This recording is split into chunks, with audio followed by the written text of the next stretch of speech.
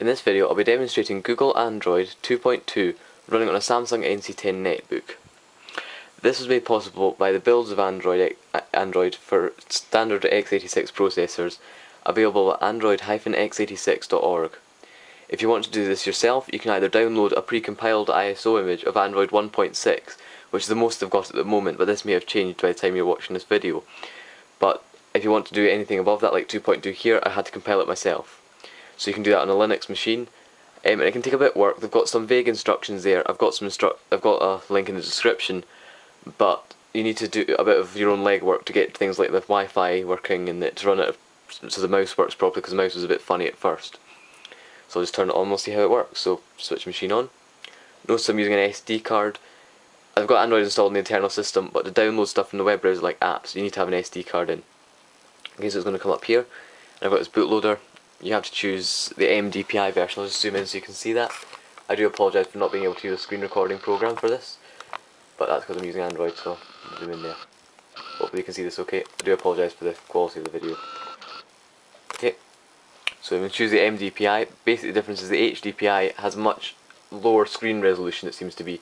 So everything on the screen is really big, so I'm going to put it down to that so I can actually fit more on the screen and it's better to use. So I'm going to press that. I'm going to start booting. It's detecting Android x86 and it's found it. And you're going to get a basic Android Linux sort of prompt type thing.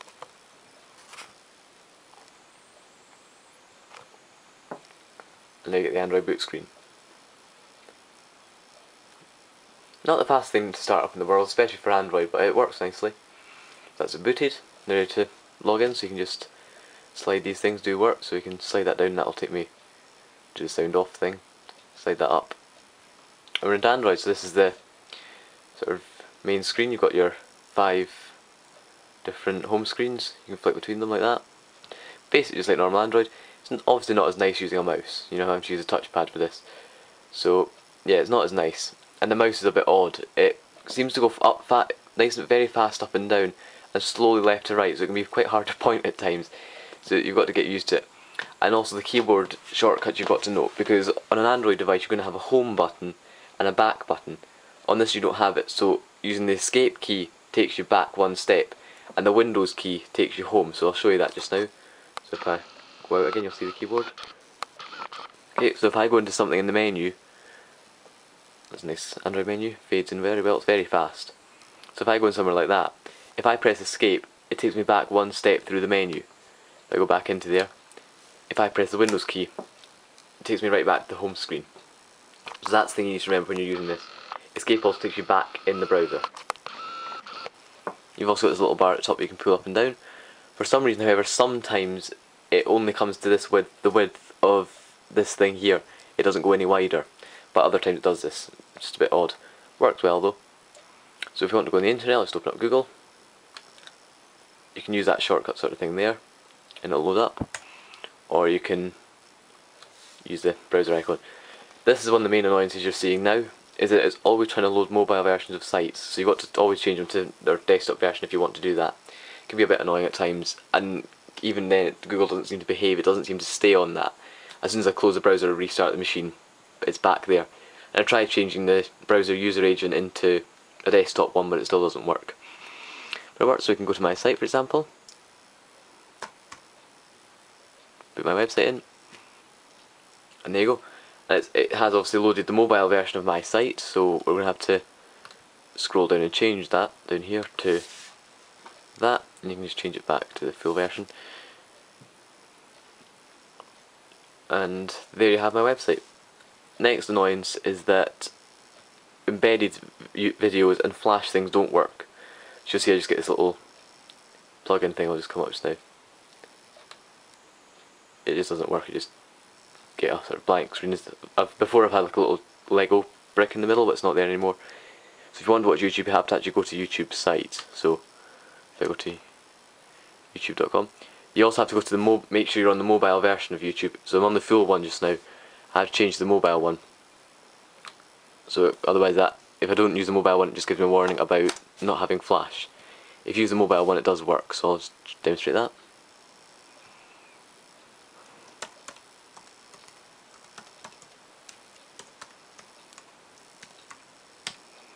Just load up one of my videos, there we go. And it gives you a sort of full screen viewer thing, and it plays. The quality isn't great. It's quite a low frame rate, it seems to be. You'll see just now. It's quite jumpy. It does work though, so you can use it. As far as apps go, yes, you can install apps that you want. So here I've got some apps, and most of these just came with it, but I've installed the OI file manager, which allows me to browse things on the SD card and the internal storage. But you can't really save stuff to the internal storage for some reason. The main irritating thing though is there's no marketplace, because this isn't a official Google device. For Google to allow you to put the marketplace on devices, it has to meet special requirements, such as containing a phone and having a screen of less than or equal to 7 inches. That's why things like the Galaxy Tab has a phone in it. That's one of the reasons, is so you can actually use the marketplace. Without that, you're not allowed it. I think it's also got to have like a GPS strip and an accelerometer. So this device doesn't have that, so you can't have the marketplace for some reason. Hopefully Google change that.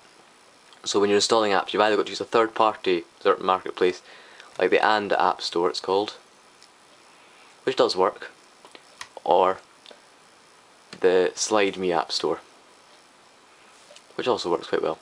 So I'm just going to demonstrate how you'd install an app on here. So just find something to install. Utilities. See if there's anything decent to install. So you do have a lot of apps. That's quite good. And that's actually another thing. If you want to bring up the little barrel on the bottom like this, can't really see anything on that, but it's the bar with all the options like search and things. In most apps have one of these. You can use the little menu button on the keyboard. That's it. Yeah, one's little menu on it does that. Okay. So let's demonstrate installing an app here. Just installed Dolphin Browser HD. So you want to do that, you have to go into here, press download, press install. There's lots of third-party marketplaces like this that do work. That's installing, and then you can press install. Installing, application installed, open, and there you go. For some reason it starts off sideways, but if I can use it, there you go. You can go through here and it all works. So that's an app just installed, and you can see it's now appeared in my menu. You can also do your Android thing, hold that down and drag it and drop it on the home screen, and also dragging it off there, back to there. If you want to uninstall the app, you just go into settings, applications, manage applications, pick your application you want to uninstall and press uninstall, just like on a regular Android device. There's very little difference between this and a sort of regular Android phone, apart from how you control it. The other way to install apps is to do it through the application website. So I'm going to demonstrate that. I'm going to go and download Skyfire. Just an application I know they've got the file on their site. And what you're looking for is an APK file that you can download. Skyfire has this on their Android version. Not for the latest version, but for the older version, you can download the APK file. So here we go, it says launch your marketplace and install it, but you can also download Skyfire. Download that, and it'll just download the regular APK file that you can use. Not downloading it. That's it. Downloading, you can go up here and you can see it downloading in your little pull down bar. Downloading. Okay, download complete. Install. Installing application installed, and then you can go back into your menu and bring that up. So it does work. Again, it's done a sideways thing. I don't know why it does this for some apps, but usually once you get to the first few setup pages, it seems to disappear. There we go. I also had to turn off the screen auto rotate, not because it rotates, but because some apps turn the screen round. So it does work very well. Some things like the phone, if you try and use the phone, it just crashes. So if I try and phone something on here, it'll crash. So you get quite a lot of crashing like that. It does work. If you're looking for something interesting to run on Netbook, definitely try Android x86. It was very good. But if you're looking for something that's going to be very stable and easy and you know exactly how to use it, and you're not that good with computers, I wouldn't recommend running this right now. It's a bit too buggy for that. But yeah, it's very powerful. You've got your it's very good on a screen like this. It's fantastic because just look how much you can fit on your screen. You can fit so much more of like websites on your screen than on a regular netbook, and it runs super fast. So I'll show you shutting it down. So shut it down. He says press the power button on the machine. There's no built-in power shutdown option, and it gives you this little thing here. The mouse goes a bit jumpy when the screen's dimmed like this. I don't know why. And you can choose between these different options. Choose power off or reboot. Power off. It says your machine will shut down. Press OK. It says shutting down. It takes a little while. It takes quite a long time to shut down for some reason, but it does work. So yeah. And there you go.